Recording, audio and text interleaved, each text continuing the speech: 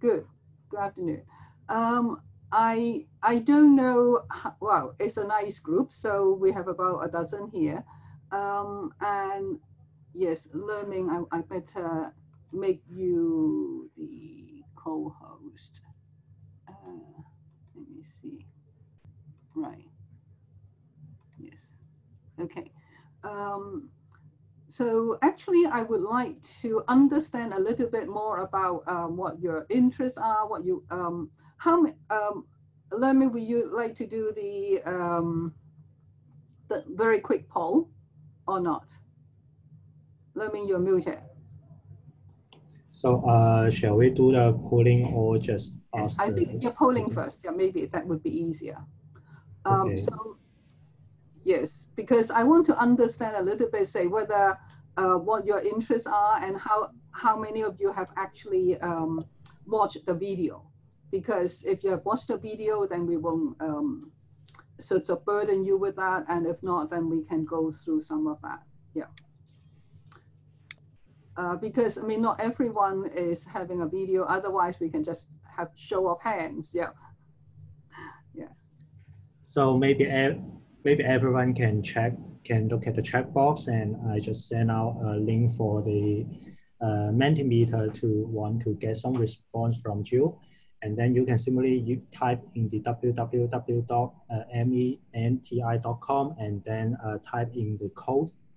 And then we can do a quick polling to understand your background or your interest for this workshop. Yeah, actually, if we were able to do some preparation in Zoom before, it would be easier to have the poll inside. But anyway, so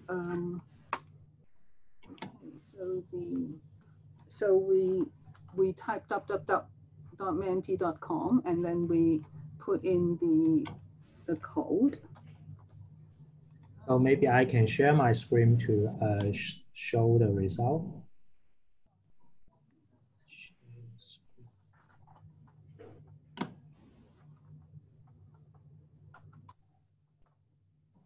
Okay, we can see the polling result from the screen now.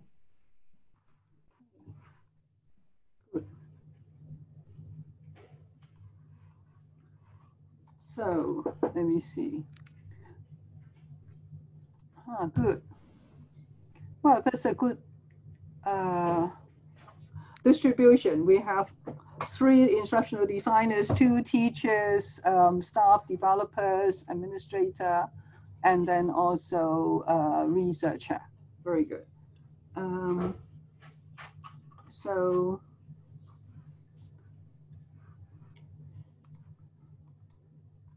right. So still didn't open the second question. what's the second question? Okay.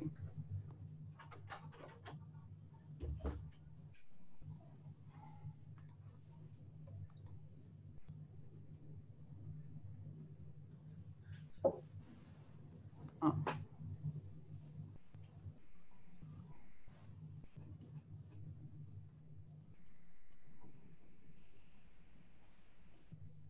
Okay, the one who says both is me.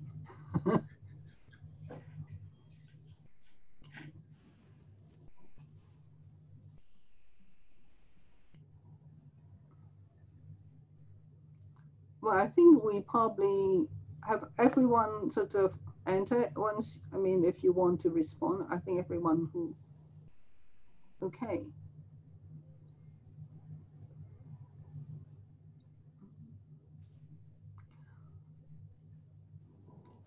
In that case, shall we start by actually going over some of the things? So, I mean, we have 8 who haven't watched any. So, okay, in that case, maybe we can have maybe we can start with the conceptual slide first, and then we can then do some demo. Okay, sure. So will you share your screen to introduce some of.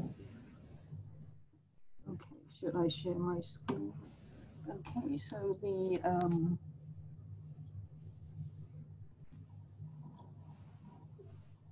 which one should I use?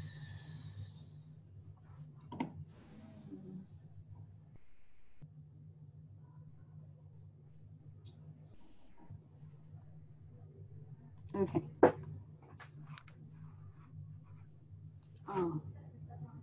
No, In sorry. this video, we will provide.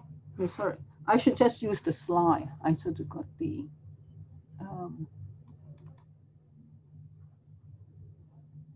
Okay. Maybe.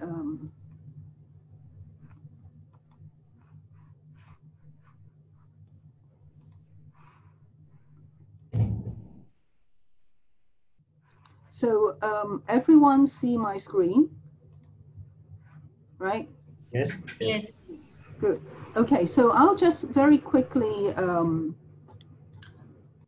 sort of give an introduction to the Learning Design Studio, basically the underpinning ideas, and then we can also then Learning can take you through the actual Learning Design Studio. So as I said, we have had sort of 3 versions. This is the second version because this is the one that we have done a lot more work. And so this one you can just self-register. So if you just type the link and then you just go in and then you will be able to sign up. There's no approval needed. Yeah.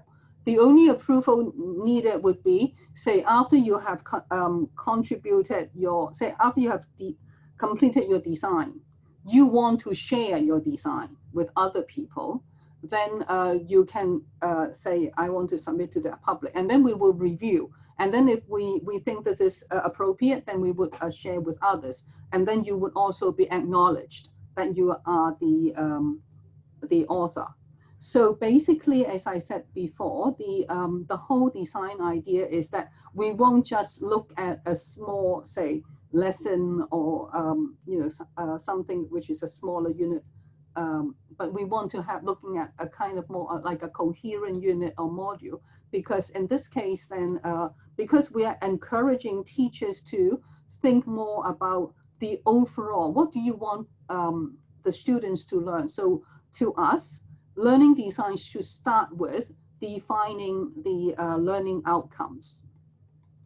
And so this is another view of the at the top level, the course level design. Like many of the other tools, we would ask the teachers to put in the basic information about the course that they are trying to design. And then for the learning outcomes, we actually separate into 3 categories, and we wanted the learning designer to think about, okay, so what's the disciplinary knowledge that we want the students to learn? What are the skills? And also we want them to think about the generic skills. So it's very much what we call the 21st century skills, like problem solving, collaboration, and so on. So, and we call, and so this is the interface at the course level. And then once we go into the, after we define what the course is, we want then, say, for example, if we're teaching a course on, say, algebra, then you have certain topics and you would have certain coherent sort of curriculum, what we call curriculum component. And each component would then target certain outcomes. And then for each component, it would have a sequence of tasks that you would go through.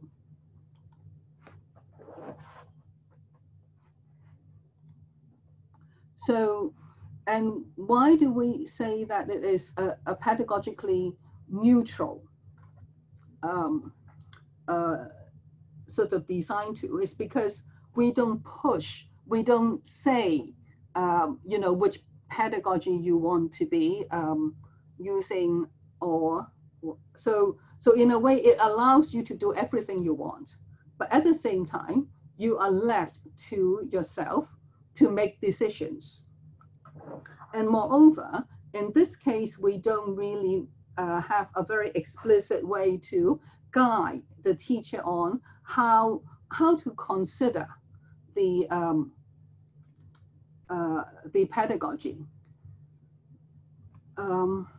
So we guide them to think about a sequence. So we have a procedural guidance, but actually in deciding on which curriculum components, then we should be thinking about two things. One is what's the pedagogical approach, and the second is what's the practice scenario that you want the learner to do. So what would we mean by pedagogical approach?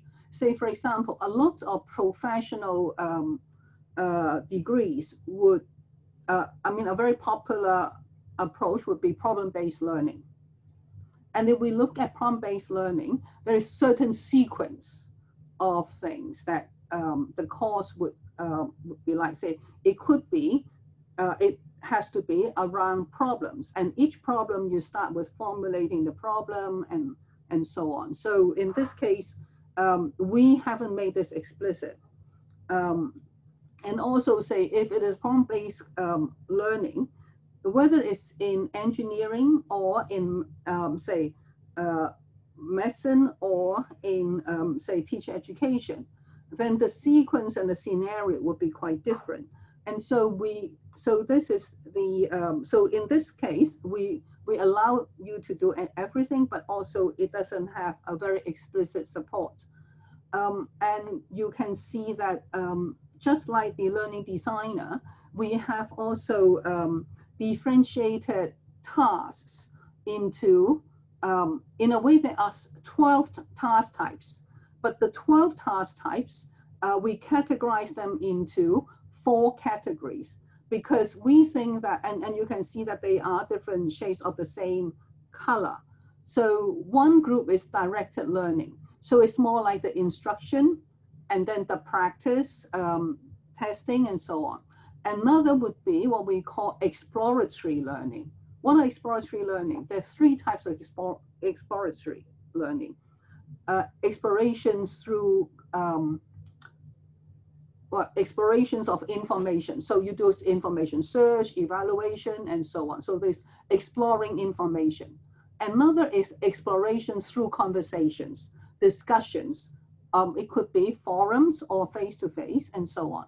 And then the third one would be what we call tangible or immersive explorations. So it goes from, say, doing experiments, or say, playing with simulations or even games, and also say AR, VR type of explorations. These would belong to the exploratory learning.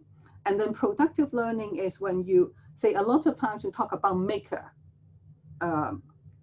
pedagogy. So you learn through making something. So there are 3 types of making. One is what we call conceptual artifacts. So if you write something, or say you write an essay, or you do a presentation, or you make a PowerPoint, or you do a poster, that would be that kind.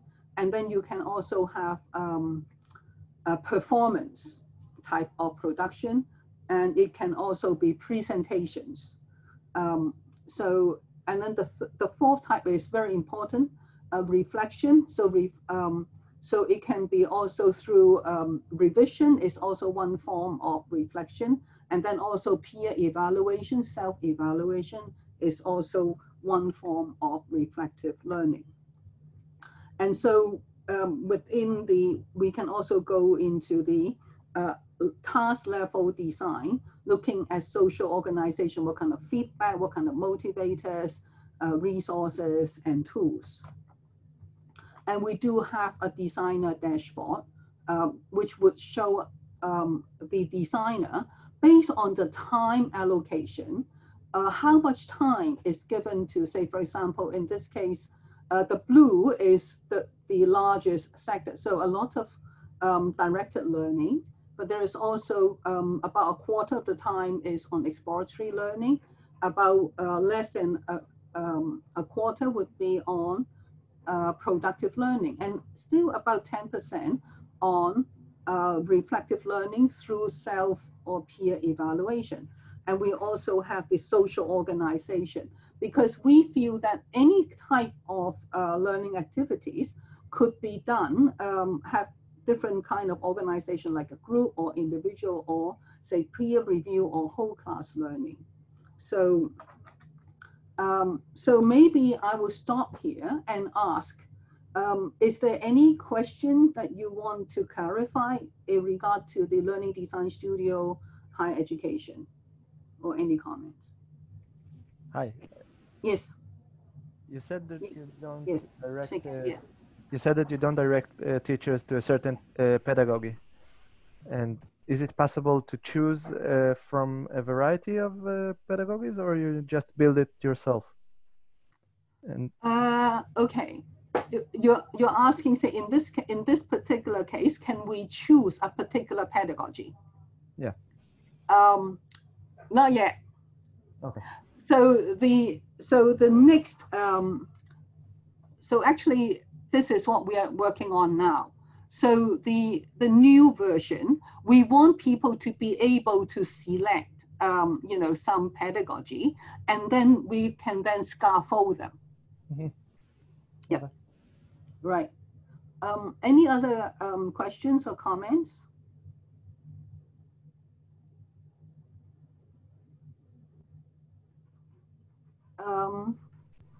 I think maybe we can experience it, and then we'll have more comments.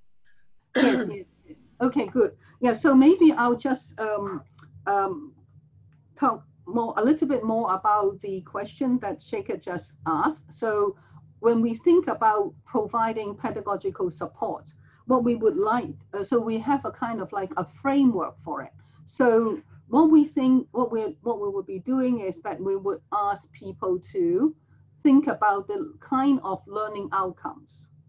And depending on the learning outcome, we might be then able to propose, you know, certain pedagogical approaches that would be relevant.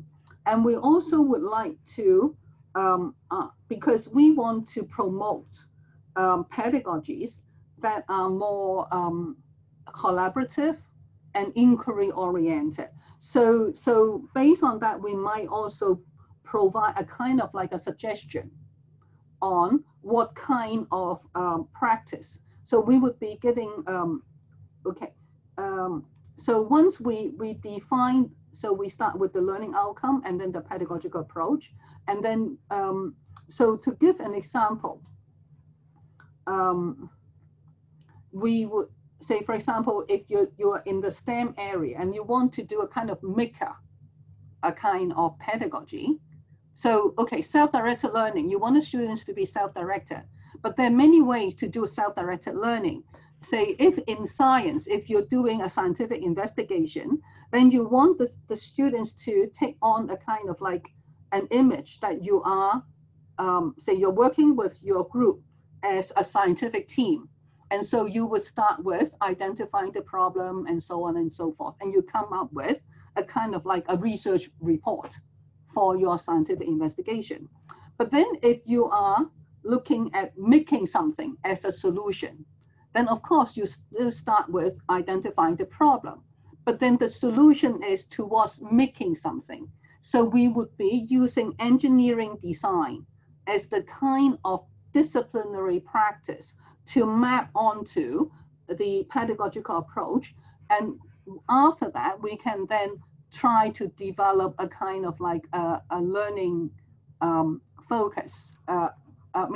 Looking at the sequence, and then we have the sequence. And for each component, we then decide on the sequence of tasks. Say, for example, if in this case, one part of the teacher's learning, the learning outcome that the teacher wants the students to overcome is, so maybe it's a science topic, and the teacher knows that I'm teaching gravity today. But then I know that many of my students would think that heavier things would fall faster.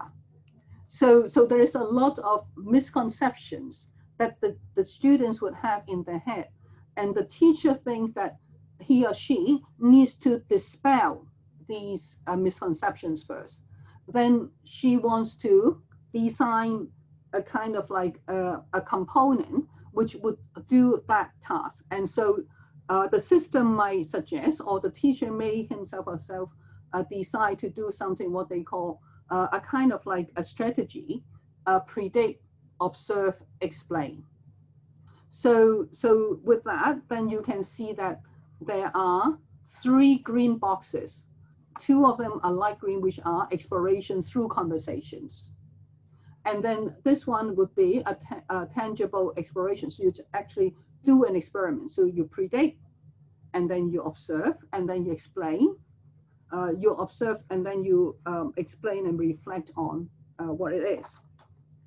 So we will be taking you through an example of how to use the new system, how we actually scaffold the self-directed learning.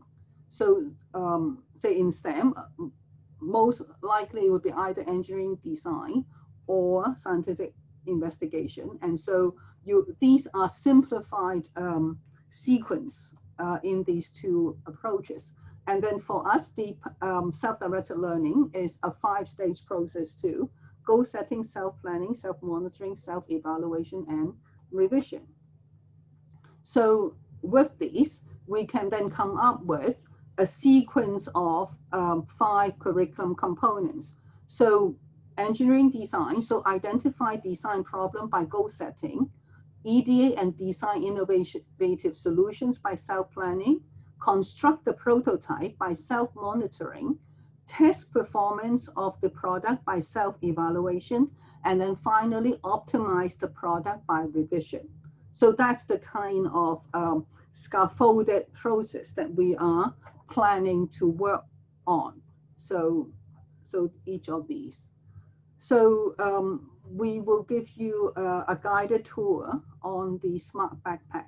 So Leming, can I pass it on to you? Yeah, so maybe I can. So if you want me to try out the HE version or the LDS Okay, so version. is there any preference, say, colleagues here? Do you, so yes, we should be giving you a guided tour. How would you like us to do it? You want us to show you the generic one, the higher education one, without any pedagogical support, or do you want the newer one, which is not fully tested yet, but it has that kind of idea? Which one would you prefer? The newer one? Yeah, the new one. The new one, okay. So take us through the new one then, Learning. Okay, sure.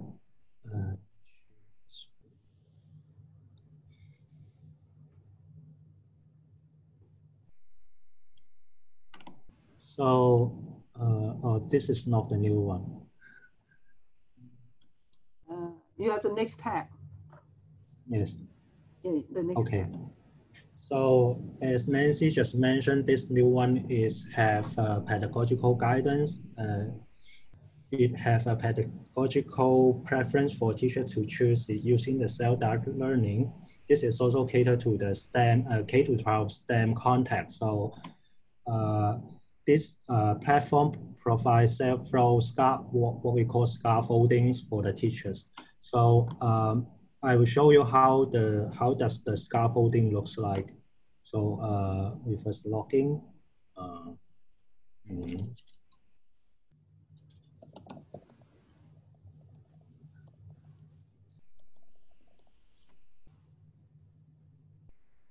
So once you have signed, you can see what you have worked, what your learning design have worked here. So I have produced an example of the learning design. You can see the public design, so you can share your design as public here. No, maybe I should start with a new one so that you can see how the scaffolding works. So at the new pedagogy, as Nancy has mentioned, that because for the STEM education, there are two forms of what we call the disciplinary practice. One is we want to ask the student to produce something that is what we call the engineering design, or if you want the student to do an investigation on a scientific problem, so they can find out a problem and then design an experiment and conduct the experiment and have some results. So the other form is the scientific investigation. So the teacher may think about this first. So if you choose the engineering design, and then the platform will ask you to think about the detail of the lesson. So here, if you want a student to have a deeper understanding, so we cannot ask the student to achieve the learning outcome in a single lesson. So basically, we will have several lessons to combine as a curriculum unit. So this is what we call the unit title. We will have a smart backpack, which we will ask the students to design a smart backpack using sensors to address some kinds of the daily problems, such as the security, such as the to measure the weight of the backpack. So this may be used for the grade 5 students, and we will the school will arrange four lessons for this unit. And you can also see that there are some hints here. These hints are some pedagogical consideration for the teachers. Say the teachers think about whether it is realistic to ask students to make a school backpack and achieve this learning outcome in 4 lessons. And the teacher may think about the characteristic of the grade 5 students. So this is some pedagogical hints here. And here teachers can write down the basic description of the course. So I just simply click text here. So you can see that we start our design from the learning outcome because we adopt an outcome-based approach. And you can see that the platform has already preloaded some learning outcomes here because this preloaded learning outcome is based on your selection at the first step because you have chose the engineering design as the STEM practice. So here we suggest two learning outcomes here. One is because usually we can facilitate students design thinking through taking the student go through the engineering design process. So here you can see that the design thinking can be listed as one of the learning outcome and categorized as the disciplinary skills. And also because we adopt a self-directed learning approach and we also want the student to become a self-directed learner. So we can see the generic skill here. We want to facilitate students' self-directed learning strategies here.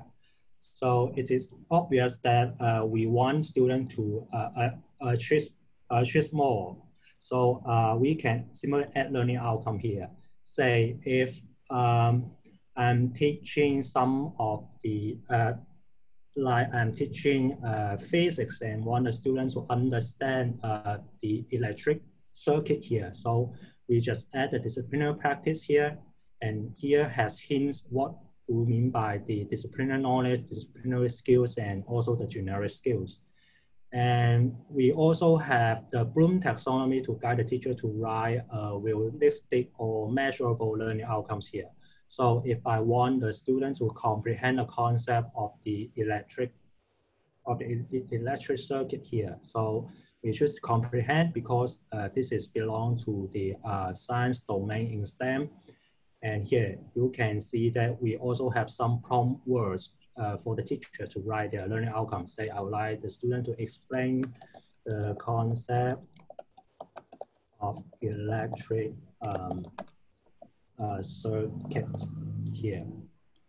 Also, if I also want the student to are able to connect some sensor because I want to use the sensor to making the school backpack. So also we can see that we can ask the students to use sensors to create a smart backpack. So we have these kinds of guidance to guide the teachers to write the learning outcomes. So when you finish the learning outcome and then click the next step, here the platform also have suggested some of the what we call the curriculum component based on your selection on the engineering design. So basically the engineering design usually go through five steps that Nancy just showed you in the presentation, like the student will identify the problem first, and then find a solution, construct the prototype, test the performance, and then revise the product. So this sequence is based on your selection on the engineering design in the first step STEM practice here. Oh, sorry.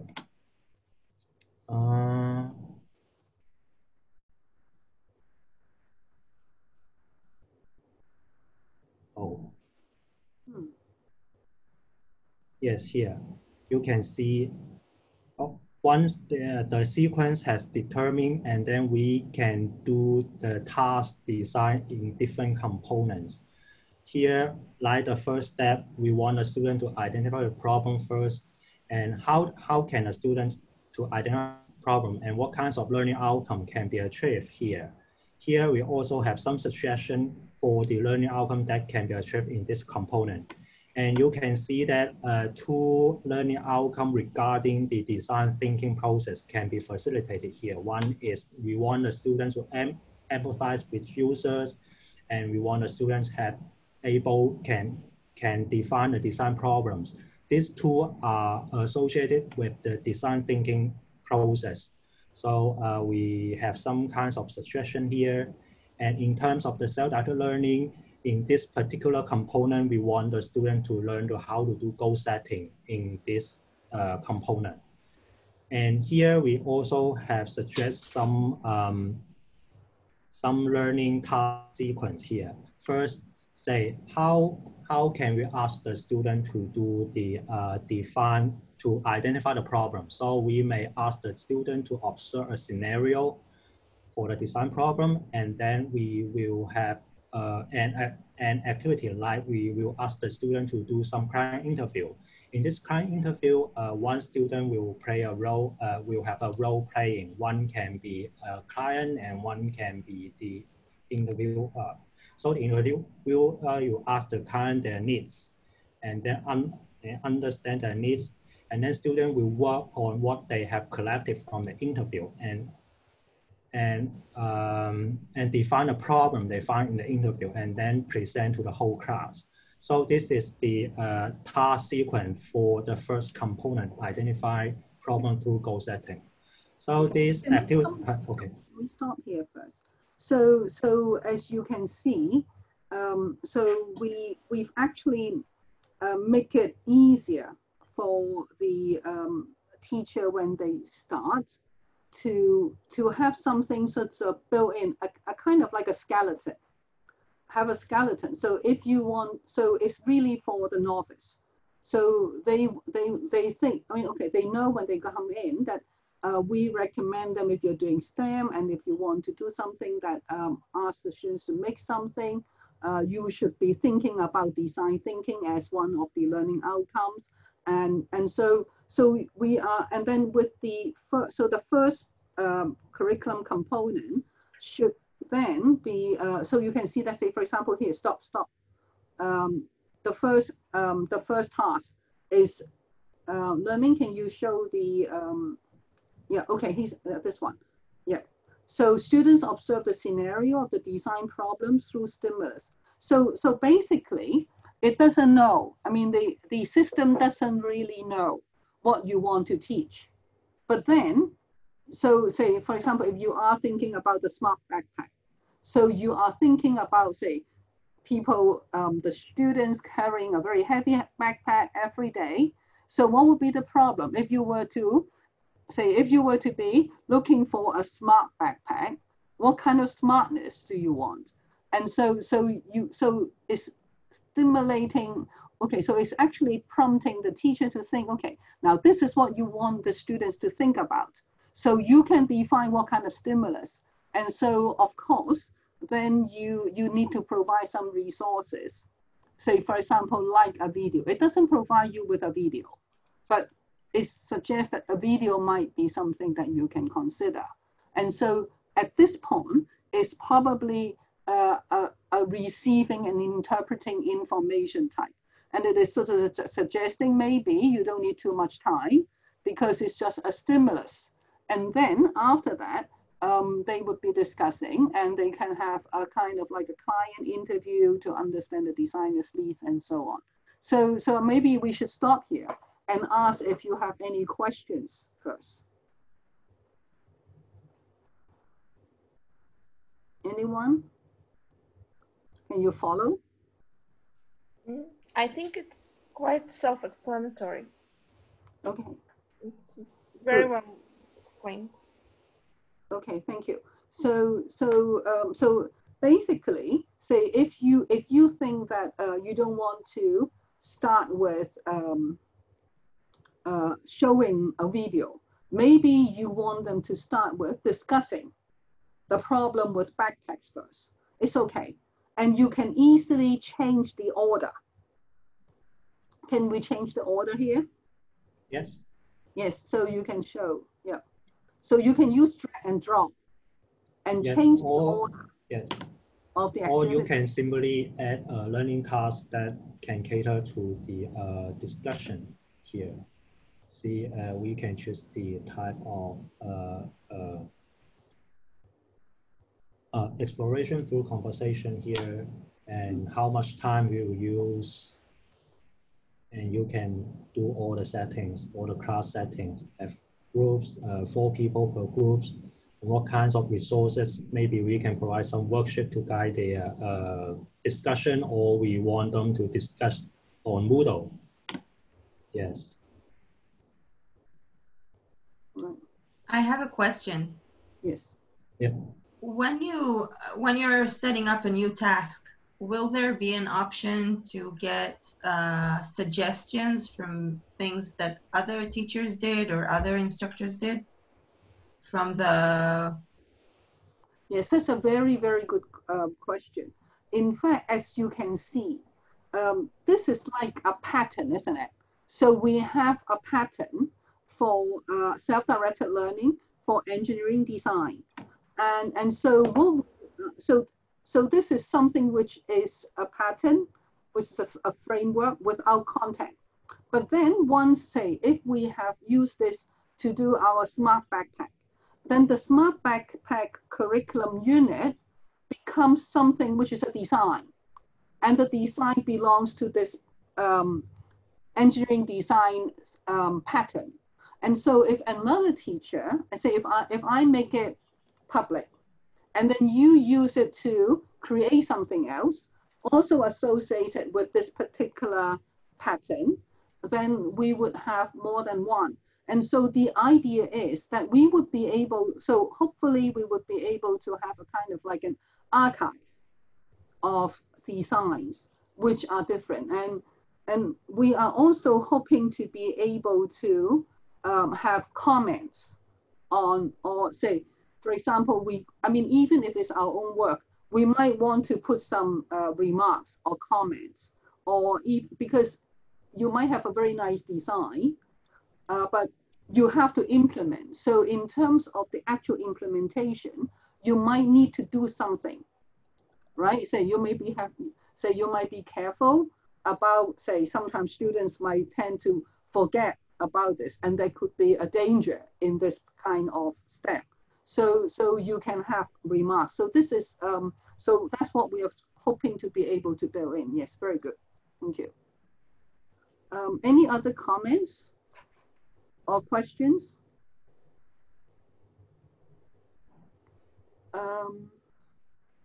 If no, then maybe learning, you can sort of, should we, I don't know, I mean, we can go on. There is another question in the chat box I can see. Is it possible to collaborate on the design with colleagues? Yes, definitely yes. We have created some group functions, and the design can be shared within a group, and they can work collaboratively on this design. Yeah. Yes. We can see the design group here.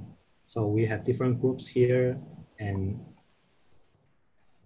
the design can share within a group or share to the public. Yes. Yes. Okay. Actually, in the previous, the HE version, we've got a very nice sort of group structure for sharing, and also in addition to sharing designs, we can also share patterns, and the patterns can be a whole course, so a unit pattern. But we can also have patterns like, say, for example, the predict, observe, explain. So we can have different patterns that works for particular types of outcomes or settings. But we need to have more of the, learning is showing you some of the patterns. We can have your own private pattern. You can also have you can also access public pattern, and you can also have your own group patterns or group designs. Yeah.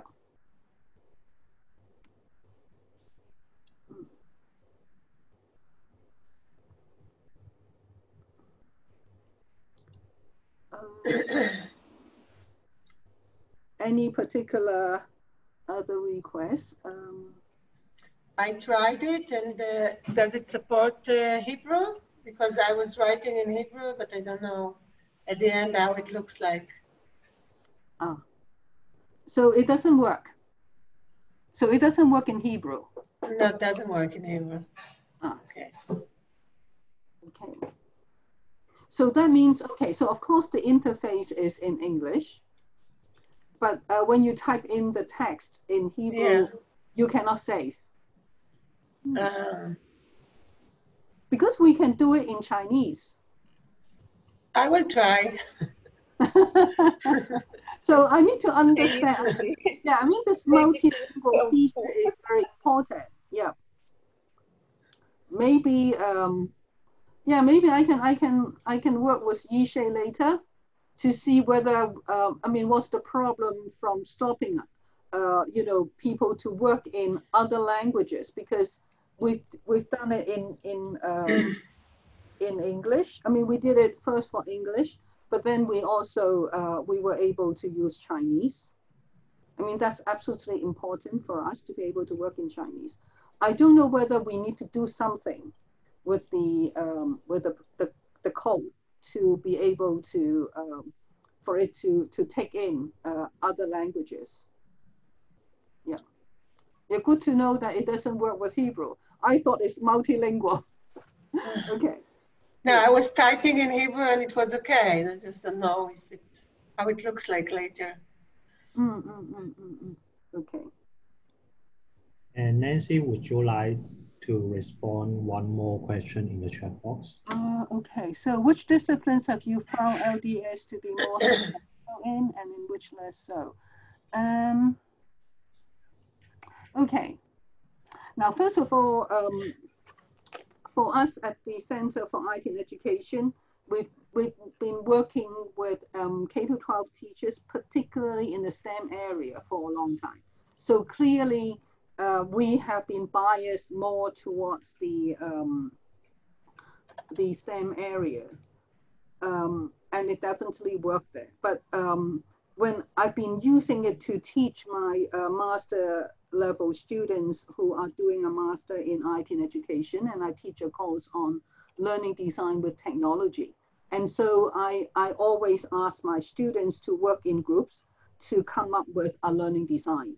And so over the past 2 years, I've been asking them to do their project in LDS HE, and also, so I want them to do it in LDS HE, and also to implement the design after they've done it in the Learning Design Studio on Moodle as the learning management system.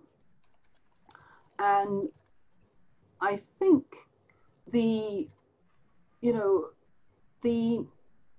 I haven't seen particular disciplines, because I asked them to try different levels, and also I always assign the students, say some of them do it in the humanities, some of them do it in the STEM area, and they both seem, both seem to work.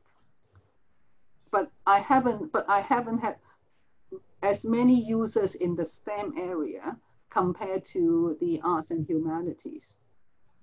And I think from my perspective, the biggest challenge would not be the discipline. No, sorry, but yeah, it's not the discipline per se, but what kind of pedagogy would be useful for particular discipline areas, and because I don't have a strong sort of arts and humanities. Well, education, yes, but say if you talk about history, geography, then I'm not that familiar, and so I would say I hope to be able to work with a more diverse group, with the background. Then I'm sure that we would be able to sort of customize it. Yeah. Yes, good question. Yes. When we design the LDS, our dream, our vision is for it to be connected to a learning management system.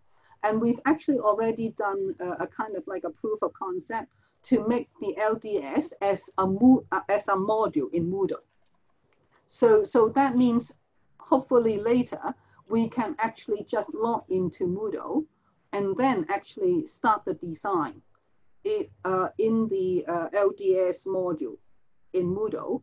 And then the beauty of that is that we would like to be able to have the assessment and also the learning analytics built in to the Learning Design Studio. Because from our perspective, assessment design is part of learning design. And so to be able to do analytics on the learners' activities and the learning outcomes is very important, both as a form of providing feedback to the learner and also as a form of providing feedback to us as learning designers. So we don't know when we would exactly have that realized, but what we would like to be able to do is, in addition to the designer dashboard, we would have a learning analytics dashboard built in to the Learning Design Studio. So once we got it plugged in, because all the data is on the learning management system, so we would then be able to specify the learning analytics to be shown to the learner and the learning designer or the teacher, through the Learning Design Studio. Yeah.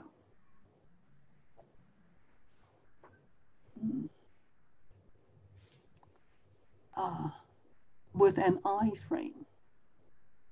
Oh yes. Okay. What we would, yes, actually, when we design the LDS, we don't do it directly on the Moodle, because we want the design to be able to be exported and be imported to other learning management systems. So at the moment, we can export the designs as JSON files. So supposedly, if we can get the protocol correct, then the design can be exported from the LDS and then be imported to other learning management systems. I mean, the main thing is, in the Learning Design Studio, we can have a lot of different learning activities, but they may not all be supported by the learning management system. Say, for example, edX or the Open edX. It has a very limited set of activities. And so if we do all the design on the Learning Design Studio, we might find very frustrating because we can't implement it on that learning management system. So there is a need to say, okay, so if you're designing for a learning management system X, then these are the only things that you can choose. Yeah.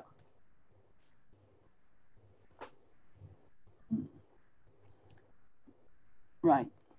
So have I answered all the questions? Well, I think we still have a few minutes, so I'm happy to answer more.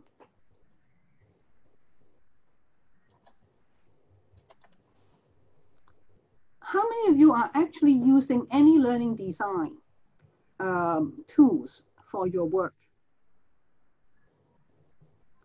Anyone have actually tried it out for real design purpose? You mean digital tools for?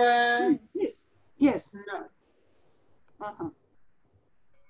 It's actually very instructive. I can tell you my story.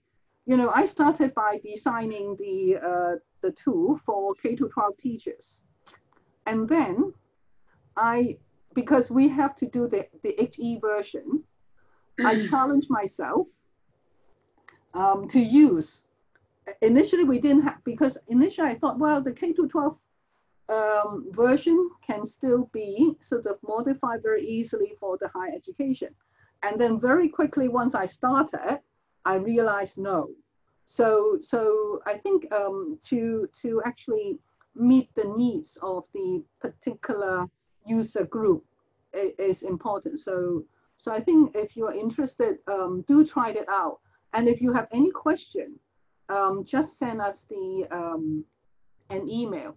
Can we type in? I mean, LDS at site.hku.hk. Can we type it in? Well, we can send it to Yishay later, and then so you can actually send messages to us. We can also have the contact information on our website on the tool. So we would be very happy to receive any feedback or comments, because this would only help us to improve.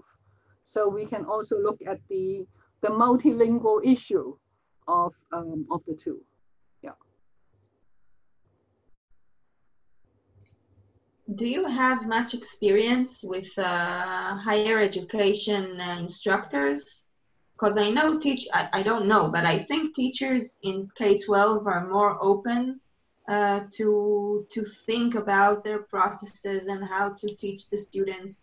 And I think that higher education instructors are a lot of times very cynical, and Right. maybe they have their way of doing things and aren't too open to rethinking their teaching methods. Yes. Yes. Honest answer, we have not worked directly with higher education teachers. We've worked with instructional designers in higher education, and they like it. So at the moment, I just signed up an instructional designer from our university. She's sort of between jobs, and she know our tool.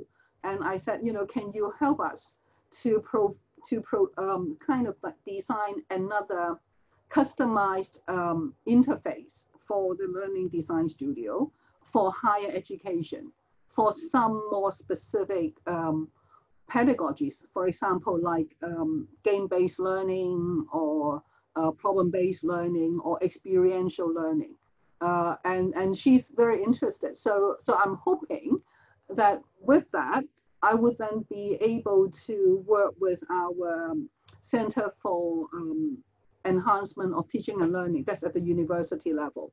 So I don't think we would be able to work directly with teachers, but if we work with the instructional design team and also our professional development team, they would be the people who would then be able to serve as an intermediary. Yeah. Are you an instructional designer? Yes. Good. And what do you feel? Do you think it would be helpful to you? To me, yes, but I don't get to actually do the designs of the courses. The instructors do that, and I only help them in their process. And I get to work with very few instructors every year. And a system like this could open up the process to so many more instructors. And I think it's an amazing system that can make them really think. But I don't know if emotionally they're really open to thinking about their courses again, especially if they're very experienced instructors. And I think they sometimes need to refresh their views. Right, right. Yeah, I think, you know, our experience, even with the K-12, is that because it's quite alien to how they've been working before. So, but usually you can get a few who are interested. And once they see, I mean, they see the relevance to their work, they can be the ambassador. So they talk about what they do with that and so on. Then it becomes easier to promote it. So we, at the end of the day, we need teachers to promote the tool to other teachers. Yeah. Thank you. So I think now I see Yishe here. I think we should go. Should we go back to the main room? Yes. Thank you. Okay, Thank you. so see you in the main room then.